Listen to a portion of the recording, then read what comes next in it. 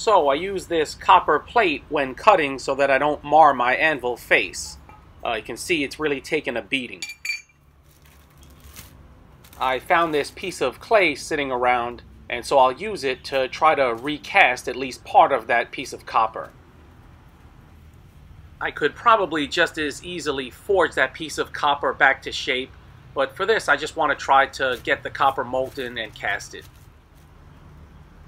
Another thing, I was fooling around with this chunk of copper and I attained this bluish green metallic sort of patina, and so I'll show that a little bit later on. I form a mold and then I'll pour the molten copper into it. And I won't put the clay in my forge, as I've done in the past, as that can be pretty dangerous.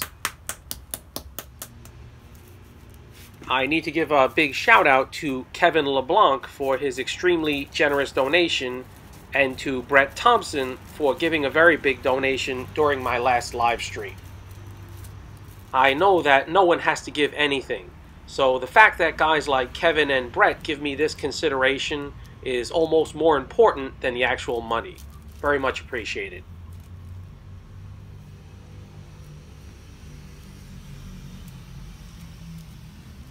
For my purposes, this mold doesn't have to be perfect. And for guys who do professional casting, well, maybe change the channel. On top of my forge is probably too hot for drying this. Need to dry it slower. So I'll try to replicate this bluish green metallic looking patina on this other chunk of copper. So from my limited experience, the patina you'll attain on copper is largely dependent on the temperature that you quench it at and the quenching medium, or how slowly or how quickly that it cools. Here you can see I've attained about a pinkish reddish color. This is dangerous, so do at your own discretion, or maybe just don't do it.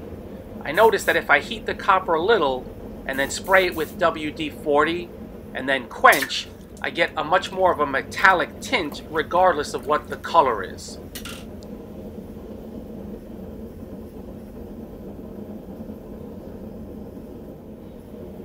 Now if I do the same and I spray it, but instead of quenching it right away, I put it back in my forge for a few seconds. When I pull it out, I'll have a very small window where I see blue, and then quench it right at that moment, and that'll give it that bluish green metallic tint.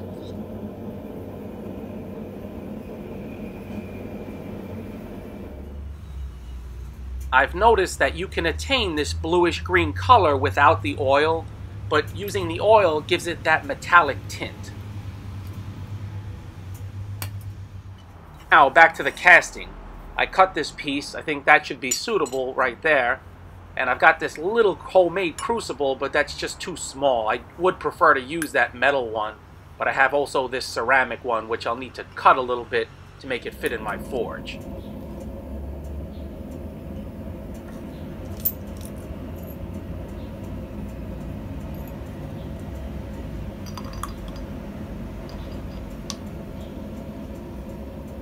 Since I dried this mold a little too quickly, it flaked away a bit on the bottom, and so I've got to support it here and there and just be a little extra careful. I put in a generous heaping of boric acid to act as a flux, which will help keep oxygen away and help the copper flow more easily when it's molten. By the way, I've got long leather gloves on, a face shield, and proper clothing. Sometimes I can be a little lax with safety, but not for something like this. You don't want to fool around.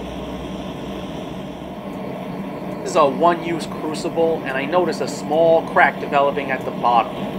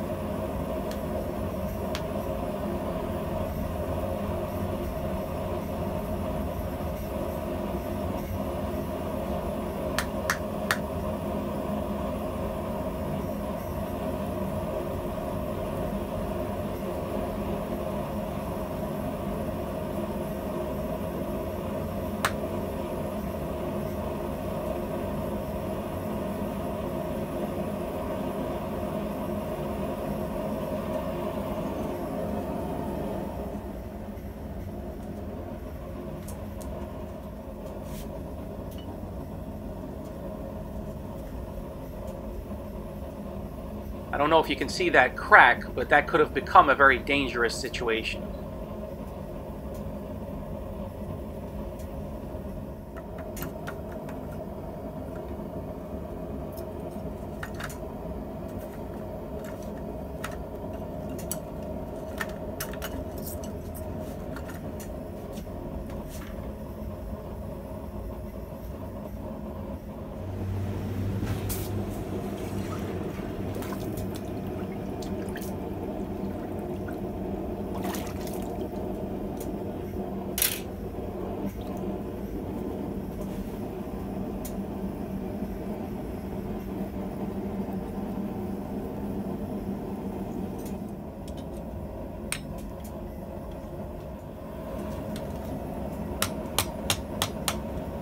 I forge it a little bit just to smooth it out a little bit here and there.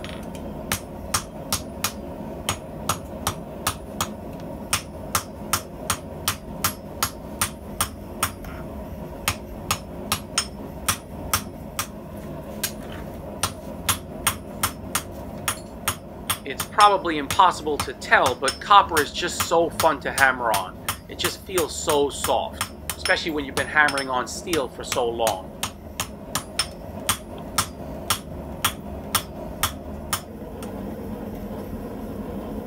So I'll have some fun with this piece and try to draw out some different patinas. Also, this quenching serves a purpose of softening the copper.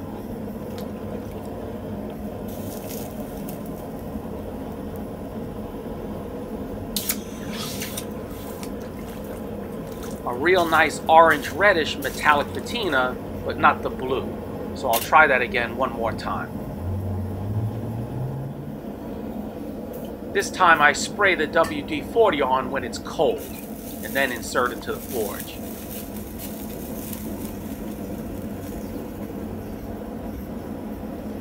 If you look very carefully, you can see it change to blue just for a second.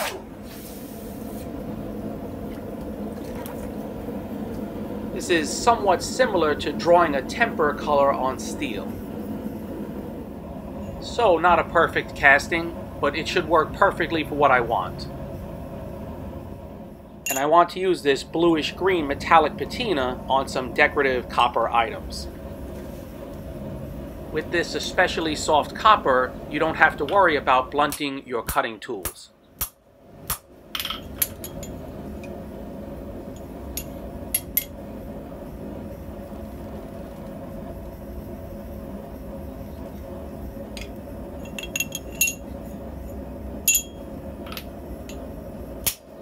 That's all for now, folks.